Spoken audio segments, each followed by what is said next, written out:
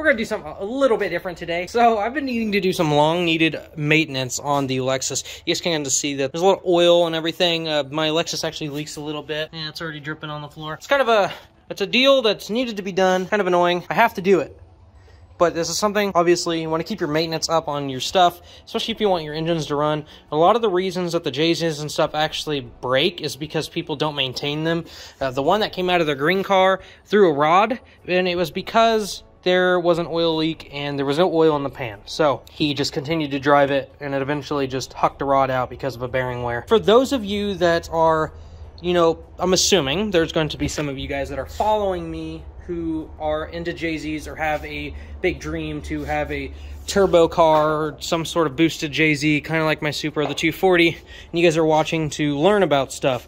And I'm also assuming there's probably some of you guys that have never actually tore into your engines before, and I'm going to just go over a real quick deal on how to tear apart the front of the engine, because I will be removing the timing and stuff, because I will be replacing the cam seals as well as the crank seal. And I'm just going to go over everything real simple to show you guys what you guys got to do in order to remove this, and then I'll show you guys proper way to time VVTi engines. But this is a very simple procedure. It's about as easy as it can get. Obviously, I just drove this, so I'm probably going to take apart a couple components, and then after a little while, take it the rest of the way apart, because I will have to drain the coolant, and since I just drove it, it is hot. Just will pop off, and then you can access the front half of the engine. The next thing you guys are going to want to do is to remove the radiator, as you are kind of in a spot that you can't reach anything. This is where you can just start tearing things apart. Now this is gross. I'm going to be cleaning everything. That is one clean VVTi gear. Now, one of the tall tale sign that you know that it's leaking up top is obviously everything is just gross and wet. My timing belt is not bad. This is actually a new belt. In the back of the gears, it's completely soaked. Also, it's just wet at the top. When you got a leak like that, if it's leaking in the front main, it will just kind of seep down underneath the timing belt, and it won't get sloshed up to the top. It'll just be wet at the bottom. And this is just absolutely nasty from top down. Over here, the reason it's wet here is because previous owners missed these. They literally missed the hole. Now, one of the biggest things with this, because you have to remove the harmonic balancer, is you have to break the crank bolt loose, which is a 22mm or 7/8. You need a hell of a freaking breaker bar, and I use the extension of my jack. Okay, I got my tools here, and now because this timing belt has been replaced, obviously the car has 215,000 miles on it. This is not a timing belt on an engine that is bad. I can show you one on the green car where the belt itself is actually really cracked up and gross. You can see that it's a OEM Toyota, and the letters and everything are still vibrant. They're not all wore off and everything. Hopefully, because of that, the crank bolt is not a million foot-pounds, and I can just break it loose, no problem at all. So right at the base of your radiator, now I'm not sure if this is the same on the IS300, I would assume that it is, but on the Gs300 there is a little valve, and I got my car jacked up just a hair so I can put a coolant jug underneath here, and I can just recapture all of my coolant and reuse it for whenever I'm going to put it back together later. So this is a really good idea that you guys can use, and also to relieve the pressure in the system. You guys can see just how nasty and crusty everything is. It should be freaking absolutely spotless and clean and smooth and not nasty. Because underneath your car looks like this. You probably got a leak. While that's draining down there, go ahead and grab your pliers so you can remove these spring clamps. You should just slide right off there. No problem at all. After that, you got two 12mm nuts. These are little studs here. Get these guys broke loose. Both sides. You will have little rubber mounts, basically to keep the radiator from bouncing back and forth when you hit bumps. Make sure you guys have these little rubber mounts here. They're basically absorbers for any kind of shock that your radiator will go through. They also have them on the bottom, so they're going to be in the shape of grommets that sit on the feet. Just basically, this is completely encompassed in rubber, so that way there's no shock that will break it, because typically, like all of these are all plastic and they do crack. So, and actually for the most part, they don't even break here. They separate between the metal and the plastic. So make sure you guys are keeping an eye out for that. Probably a good idea to just go ahead and take this box off, so that way you're not fighting the radiator trying to get it out. With the box out of the way, you get sufficient room to be able to work on stuff. Down at the bottom, you will have 3 connectors. One is a temp sensor, and the other 2 are for the fans They are easy to access, just lay on the ground, and you should be able to reach up and just unplug them. Very simple. They were just press release. You don't have to use any other kind of methods. So to avoid losing a bunch of freaking fluid, I have used vice grips to just kind of pinch the line so that way it doesn't come from the transmission side. And to keep the fluid from completely draining out of the radiator, I do have these little vacuum plugs. You can get these at any parts store. They come in this little deal here. I use these for vacuum plug offs and everything else on like all my race cars and stuff. What I will do is I will just undo the clamps on both of these, and then as soon as I get it undone, and I'll let it drain into the pan for a second, and then I will slide this guy over it so that way we can keep the fluid in there, so you don't have to freaking go spend a bunch of money replacing fluid. Once you have those crimped off at the bottom there, you can just go ahead and disconnect your last hose. Radiator comes out. We can go set this aside now. You guys can see right here on the bottom, I did put the plugs on there so that way fluid doesn't leak out. Set that out of place, and now we have access to the front portion of the engine. You guys can see my vice grips clinging onto dear life down there, keeping things in there so it doesn't leak everywhere. I will take you through the way that you can do this with an automatic transmission.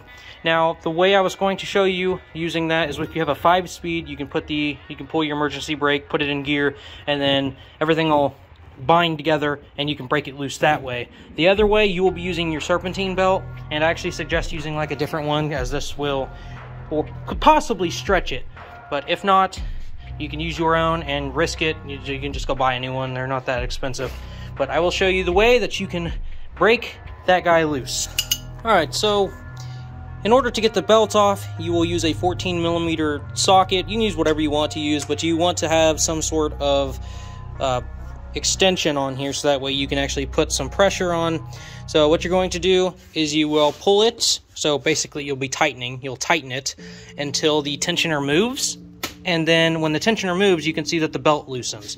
You will need 2 hands to do this. So when you tighten it and the tensioner loosens, you can pull the belt off with your other hand. And so once the belt's off, you're basically free to start removing the front portions of the engine. But before you start taking your components off, you want to get yourself your second belt. I'm gonna come over here to my collection. I'm just gonna grab one of these guys. I will get this all set up and I will show you guys what you have to do in order to make this work. Okay, so to explain what I did here, I basically wrapped the serpentine belt and on itself. So you wrap the serpentine belt around the pulley, but make sure that the grooves are in, and then you just stuff it inside itself. See? So it's stuffed inside itself, and then you just pull it to where it's going to pull tension till it gets trapped on another pulley here. And then when it's bound on itself, you'll have all the pressure that you can have to break this loose. And so with all the tension on it, you should be able to break it loose just like that. Okay, so while it's bound on itself, I'm going to show you guys exactly what I mean. So I'm going to undo it here. So you guys can watch the belt unravel itself. You can see that I had the belt shoved in there. You see, it's kind of wrapped around, and then it just kind of bent over on itself. So I'll give you guys an example of it. So basically, you got it on the pulley, and you shove this end down on itself, and it's like this. So then whenever the other end is wrapped around another pulley, you continue to pull until it cannot pull anymore and it just binds on itself. Basically the gist of it. Normally I would use the bolt. You'd have the bolt in there a little ways, so you can actually have something to press against. But the little bolt on the long stud on my puller here is actually a lot smaller than the bore inside the crank, so it just bottoms out. Also, the oil has been running down onto this so much that this just is like easily pulling off. So if you guys are as lucky as I am and yours comes off easy like this, or if you've recently, had a timing belt job done, then you should have no problems, and this should just be a really easy job. If you are at the point where it is stuck, you're gonna have to use the bolt or something. You'll just have to unbolt your condenser if you still have it, and you'll just have to move it out of the way enough to where you can access this or just bleed the system off, get this out of the way so you can continue to work. Once the harmonic balancer is off, you will have to remove these assorted bolts here. They'll be bolts or they'll be studs. If you're lucky, they're studs. It makes it so much easier to put back on. It'll just be a couple 10 millimeters. Next thing I want to do is remove this top cover. I believe they're 4.5 millimeter Allens, or you can use a 3/16. 3/16 works fine. It's a little bit loose, but these things should not have very much torque on them anyways. If you can get a long Allen, you can get a long Allen in there and then just break it loose with a little wrench, something that you can grab this with. It won't be an issue.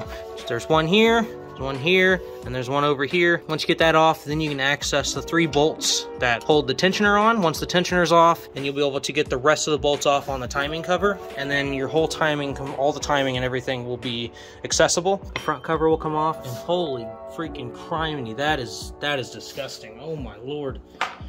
It's been a while since I've seen one this gross. All right, so next thing you want to do, I'm assuming you'll probably already have this guy off. Next thing you want to do is take these, there's 3 12 millimeter bolts. There's one there, and one there. I 100% recommend using a magnet. Make sure you have a magnet, because if you're putting this back on, I have done it many times, you drop a bolt into the timing, and I do not advise trying to leave it there and hoping for the best, because it does not work. I promise you, it does not work. I've always dropped one at least once. On the 240, I don't even have much of a timing back there. I just have this bottom cover, and then I don't have anything else. So I'm able to just reach down there with a magnet and grab it. Be very careful with those. Obviously, you're taking it apart right now, so it doesn't really matter if you drop one, because you're gonna grab it later. Very important, always pay attention to those. So for the bottom cover, you'll have a bolt here in the middle. You have a bolt right over here on the bottom of the water pump. You have a bolt at the very, very bottom, and then you'll have a bolt right here, which this one's kind of annoying to get to, and I just kind of broke it off. It doesn't really do much. You can see right there on the edge there, it just broke off, and the timing cover is held on pretty well regardless. I only use like 2 or 3 bolts for my whole timing cover on like the Supra. As you guys can see, this these seals and stuff make a freaking mess. So the seals I'm talking about are right behind the cam gears, but they're behind this cover. So in order to get to that cover, obviously you got to remove the cam gears, and in my case, my valve cover gaskets are not leaking, so I'm just going to do this with the covers on. I don't want to mess with the stuff on top. If you're going to remove the stuff on top, you're going to have to remove the intake, which you got a few bolts right here on the top that you can remove this whole crossover portion, and then you should be able to access everything on the top. You'll just have to go through and just remove everything that's in your way. But in this case, I have no issues aside from these ridiculous leaking seals, and I will show you the reason why they're leaking whenever we get to that point. But for now, the next thing you're going to want to do is start removing your timing components. And for your timing components, all you got is this one little pulley, and you got this one roller, and then you've got the tensioner. And this portion, this thing right here, this whole part, this is all a tensioner section. So you don't need to remove this. You just got to remove this, and it uses a 10 millimeter Allen. Once you remove that, it'll slack up on your timing belt, and you'll be able to remove the timing belt. You should be good to go. For those of you that don't understand how an interference engine works, I suggest that you guys line up your timing marks with the back. These little markings right here, the little lines, you line these lines up with these little humps on the back of the timing. See these little humps, and then the little marks. You line those up on both of them. When you roll the crank around, those will line up with that, and then there will be a marking on the crank. So you can get them really close. They don't have to be exact, as you do have to remove the bolt again. Once you put it on here and start to rotate the engine, it does get a little tight. But right down here, you guys can see there's this little dot, a little shiny dot right above my finger, and then this little marking right here on the crank gear. This little line will line right up with that little dot, and that's how you know it's top dead center. Okay, so for the VVTi gear, and I do kind of suggest doing this with the belt on if you're not taking the covers off. There is a hex style deal on the cam that you can put a big wrench on, but with the timing belt on here, I'm going to use it to bind up so I can get this loose. But what you're going to, the way this works is, this is a plug basically, and then the way the gear is held on is on the inside. So I suggest getting one of these. You can get this deal at any parts store. It takes a 14 millimeter to get the front portion off, and then I'm pretty certain that it's a 10 millimeter on the inside. It's been a little bit since I've taken mine off. I never really have an issue, so I don't like actually access this. So it doesn't take much to get this one off. The inside, on the other hand, if you're unlucky, you will strip out the hex head. because it is a freaking hollow head. I don't understand why. And this will leak. Typically, I say to take the belt off so you can like bleed out the cam gear. But since I'm going to break this loose real quick with it on still, then I really don't want to do that. So now if I'm lucky, this should just break loose, and hopefully it does. Oh man, I don't know if it's going to. Oh no. Alright, no big deal. Same thing with the crank bolt. Just put it on a breaker bar. I had to use the jack handle as well. And she came right out. Broke loose. That's not even a big bolt. I don't understand why it's even that tight. I mean, I guess from age and use and everything, it would make sense, but that's how you get that loose. It's a 10mm on the inside. Now we will remove the timing, and then I will show you guys the gear and everything, and we can pull off the rear housing, the rear cover, and then we can access the seals. Okay, for this guy down here, just the same thing, 10mm. And when you unbolt this, you will see that all of the timing and everything, all the components will kind of collapse on itself. Now also be very careful, because on the back side of this, there is a washer. And yeah, so the washer is right back here. It is actually stuck to the oil pump. I suggest do not lose the washer, because the washer is actually set up in a way that it rides on the inside here. There's a little bushing on the inside of this tensioner that it rides on. Go ahead and remove the timing belt, set it aside. This gear, while you remove the bolt, I put the plug back on because it's full of oil. This gear will literally just pull off. Now I suggest just make sure you set the gear like this so that way you don't leak oil everywhere. And now we're almost to the point where we can access everything. We just got to break this other one loose. That's just a 17mm. She should just snap right loose. Shouldn't be an issue. Right, guys, final thing. You take your 10mm, 1, 2, 3, and 4. Then this will come off and you'll be able to get to your seals. Most important thing ever. And then we will tackle the gear down there, which that thing is kind of annoying, and I will tell you the do's and don'ts with that. It's very important. Okay, so easiest way to get these guys out. I already got this one out. This one's a little bit easier just because you can like access it from inside the cam. But regardless, I take it out the exact same way. So I just kind of stick it right here on the edge and I tap it in with a hammer, and you'll bottom out because you will run into the back here. Don't hit it super hard because you don't want to freaking stab a screwdriver all the way into your head. Then you just give it a nice little pry. It doesn't take very much. Very, very simple. Now let me show you guys the reason why these go bad. Right here, the way these work, right here is a rubber deal. Okay, so on the inside of the rubber, there's a little spring, which I will show you. It's probably a little bit easier to see here. You can see this little spring. Now this little spring is to keep tension on this, which is all rubber. You can see I can squish this. This is what keeps the oil in. So basically, pressure is built up in here with oil, pushes on the spring, and in turn presses this oil seal ring tighter against the sealing surface on here. That's what this seals on. That's why you don't want to damage the cam. You want to leave it a nice smooth surface. Now on the old one, you can see this is so old that this is basically turned into plastic. There's no way for this to seal against the gear or against the cam anymore.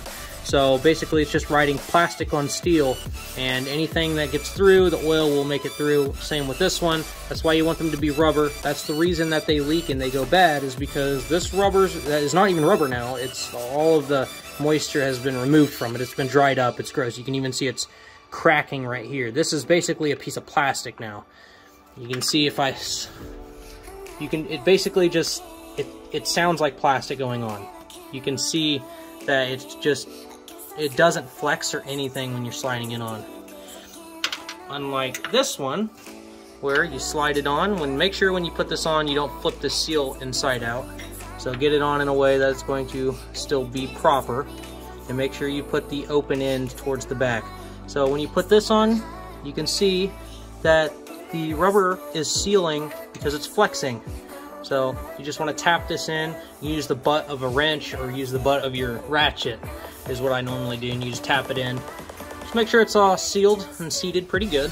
And then the other one is really easy because it just kind of slides in, and then the VVTi gear is what seals against it, not the cam itself. Okay guys, so the new seals are in. We will have no more leaks up top. Now to the bottom. Now this is very important, I stress this. Do not just jump straight forward and try to freaking do this without taking the proper procedures first.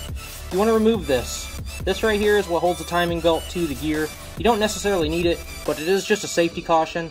But if you try to remove the gear and you get too far ahead of yourself, you'll break off the trigger teeth. You do not want to do that. You'll have an instant check engine light and it'll go to limp mode and you'll just misfire. These are what the engine uses to determine where the crank is, and it uses the cam sensor up top to determine when it's going to fire the injector, and then this to fire spark. So this is a 10mm bolt. Take that off, then this will slide off. Okay, so same procedure with the bottom. Tap in a hammer, you can pry it out. This one is still a little bit rubber, but it's nothing like a brand new one.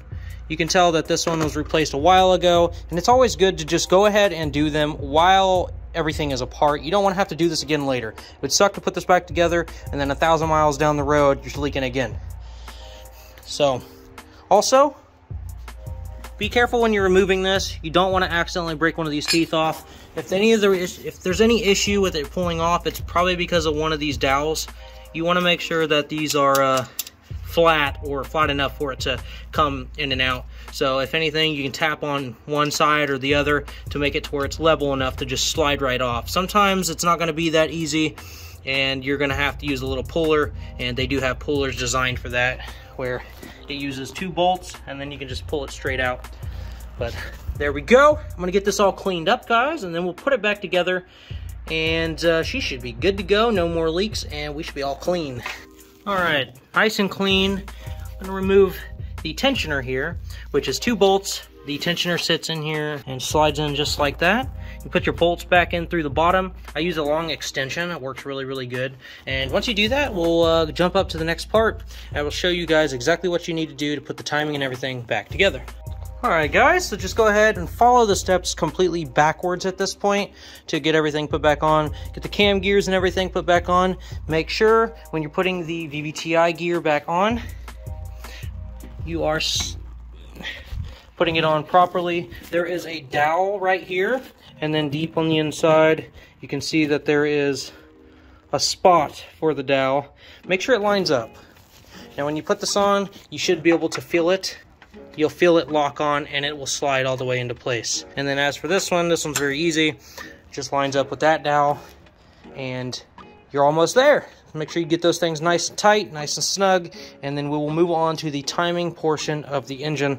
Very, very simple. Just got to be tedious. Make sure everything is exactly right, or you will be risking the engine's life.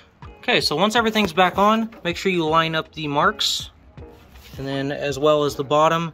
The bottom's not going to matter so much, just because I will show you guys a little trick with that in a moment. And that requires you being off one tooth, and then you turn the crank while it's loose on this side, and once the crank lines up, it'll pull completely tight. Everything will be lined up, and you'll be able to easily put the tensioner on without an issue. Now, you might have to do this a couple times, but if you look how tight this side is, and then you look and see that it's slightly off, as soon as you tighten this, you can see that this side tightened up, and that the timing is about spot on. It's only because the top is slightly moved off of their points. So this is 100% good. This is nice and snug over here, and doing that is a very good thing. It's a good way to make sure everything's right, so you don't have to sit there and fight it. So you can nicely pull it tight. And after this, the next step is to put the tensioner on. You're gonna have to finagle it a little bit. Just make sure you don't let the timing belt fall off of the teeth. All right, so the timing components and everything are back on. Make sure that make sure you put this in properly. You will know that there's an issue if you can't even get this in there, because there will be a little bit of slack, and the entire point of the tensioner, this is a hydraulic tensioner, once you pull this pin, it'll eject the little, there's a little rod in here, and it'll push up on here, and everything will go full tight.